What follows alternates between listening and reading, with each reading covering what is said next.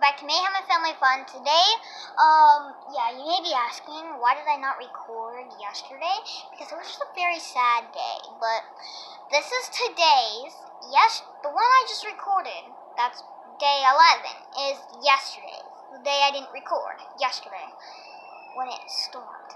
Today's day 12 is today's. Now, in day 11, you guys may not have heard, but maybe it's not posted yet. I said there was a moral to every single story. And, yeah, there is. It's true. Every single story has a meaning of why it was written. So, today, our main focus is, we're going to be reading, but I have 3 books. We're going to be looking at the purpose of Henry and Mudge.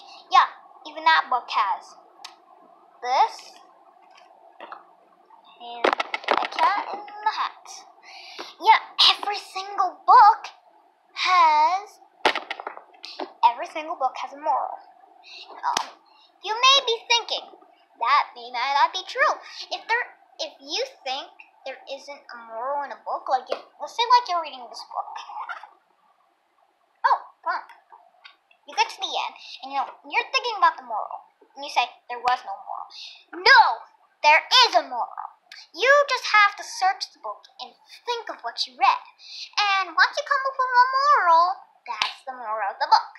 And maybe you're a teacher one day, and you can't just find the moral. And one of your students is the moral. Maybe they read my read alouds, and I explained it all good. No. Basically, you're going to be enjoying this one, because we are going to be going deep into the story. So the first book we're going to search for purposes is Henry and Mudge. There must be a thunderstorm coming, said Henry. Uh-oh, Henry does not like thunderstorms. They made him jumpy, but they made him jumpier. Mudge isn't jumpier. Let's see, the wind is catching up. Every time a storm came, Mudge did strange things. So it looks like he's just walking around the table. Walking around that table. He whined. He walked around the kitchen table about 100 times. He sat in the bathroom alone. He put his head between the couch cushions. The only thing Henry did was whistle a lot. Lightning would crash and thunder would boom, and Henry would whistle. So while it's thundering, he was whistling. He whistled Jingle Bells, he whistled Happy Birthday, he even whistled the Star Spangled Banner. Not very well. Now you may be asking, what do I mean he didn't sing it very well? That means he he probably sang happy, oh, say, can you sing? That might be the national anthem. I don't even know what that is, but Henry knew what to do when the wild wind started. Come on, Mudge! He headed for the house, and once the wind blew open the screen door. You see, the swing is tied up in a knot. Whistling and whining like crazy, Henry and Mudge went inside. So they're going inside. Pows and booms! Sky turned very dark. Henry's mother turned on the lights, and Henry's father shut all the windows. Henry and Mudge sat on the couch waiting. Splat! Rain began. So they're sitting on the couch nervously. Dad shut the window, and she's turning on the lights. Then pow went the lightning, boom went the thunder. Mudge went to sit in the bathroom. Mudge! Henry called. Mudge wouldn't come back, so he's gonna walk to the bathroom. Chicken! Henry grumbled. He started whistling Jingle Bells, but he missed Mudge. Henry went to the bathroom. He looked at Mudge. Mudge looked at him. Pow went the lightning. See, he found him in the bathroom. Poor doggy. Come on, Mudge, said Henry. Let's go in the kitchen. Mudge wagged his tail a little. He followed Henry into the kitchen. Henry's mother and Henry's father were having cups of tea at the table. You can see his tail was just a little bit. Boom! Mudge began to walk around the table in a circle. Henry began to whistle. So they're having some tea. What married couples do? They have tea. Want some cocoa? Henry's mother asked. Sure, said Henry. Pow went the lightning. Henry's whisk was Star-Spangled Banner. Mudge went around the table for the 10th time. So she's asking him if he wants some hot cocoa. And he said yeah. Henry's father and Henry's mother just looked at each other. So he starts going around the table. You can see his coffee spill. Because he wasn't holding on to it. The mother was. The enemy couch. Pow! The lights went out. Uh-oh, said Henry's father.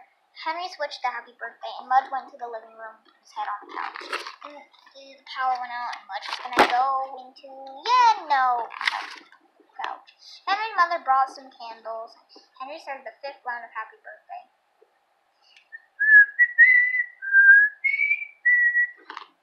Wait, said Henry's father.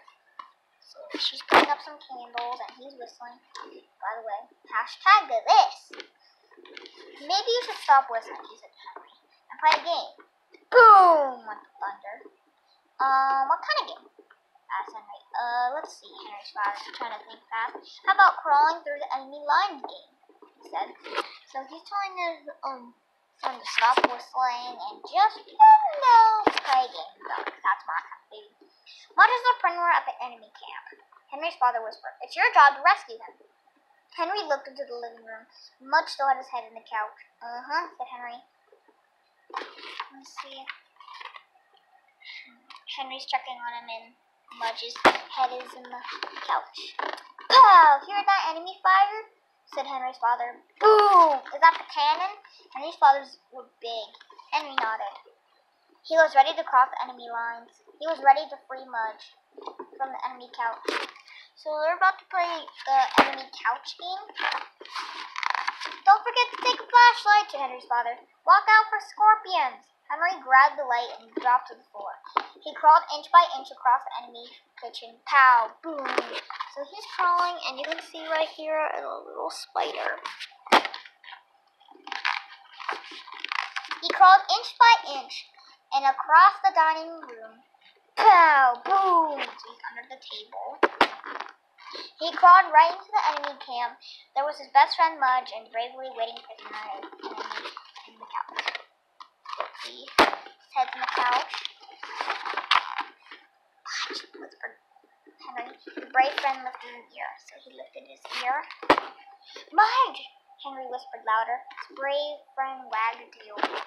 So he's wagging his tail. Come on, Mudge! Henry crawled over and pulled on his best friend's collar. You're free now! So he's telling them you're free from the enemy couch. Mudge sniffed the air of freedom. Mudge sniffed the socks of his rescuer. Pow! Boom! Mudge sniffed the fast track to the bathroom. So he's going back to the bathroom. Henry frowned. I hope Mudge would stay. At least he missed the scorpion, said Henry's father. Henry grinned a little. At least you know where to find Mudge if you need him, Henry's father said. Right, Henry laughed. So they're having some hot cocoa above their heads. For the rest of the storm, Henry sat at the kitchen table with his parents. They played cards by candlelight. So they're all playing cards, the whole family except Mudge, because they can't hold anything. So there were only little pows and teeny booms, but there weren't any. Then there weren't any. The lights came back on and the sky cleared, and Mudge came out of the bathroom wagging as he's been to a cracker factory. So they're all happy that the lights are back on. Henry and Mudge went outside and sniffed the fresh air and felt the wet leaves. So it's nice outside, and Henry's feeling some wet leaves, and Mudge is just smelling the fresh air. It was like raining. It was like painting a great rainbow. Painting a great giant rainbow rose up above them, and beautiful colors right above their head. So you can see right above their head is a rainbow. This is how it works.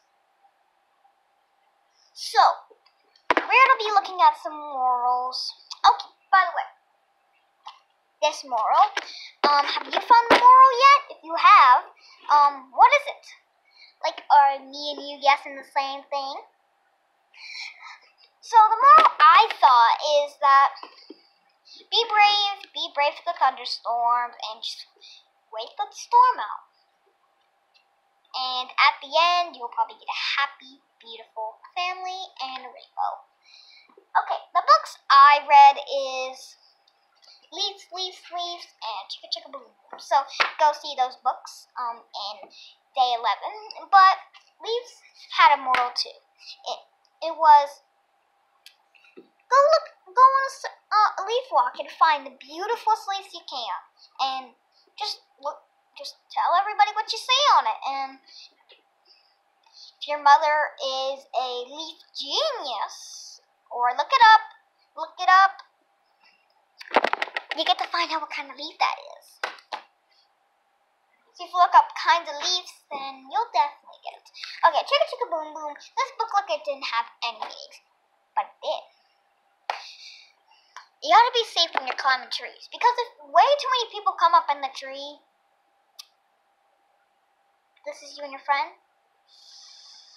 the tree comes down and you guys may be hurt. So that's the moral of that story. The next book we're gonna read is The Cat in the Hat. The Cat in the Hat. You can see he's holding up a fish with an umbrella.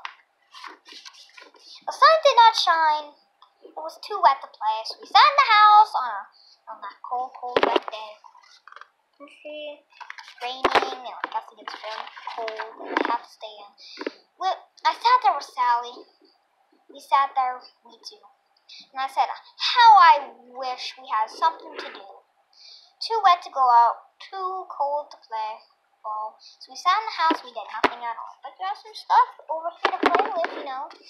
So all we could do was sit. We did not like it, not one little bit. So Sally and him are sitting, their siblings. Boom! And then something went bump.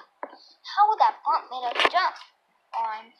So they jumped, and the fish looked over too.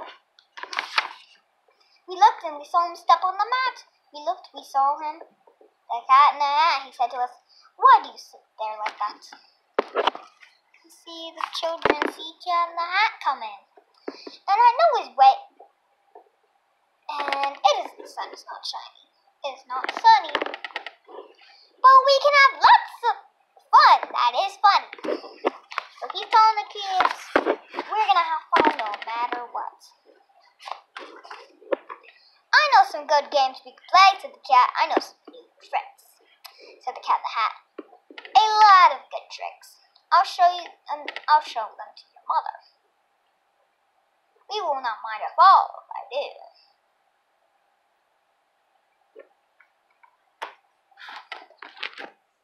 Okay, hold on.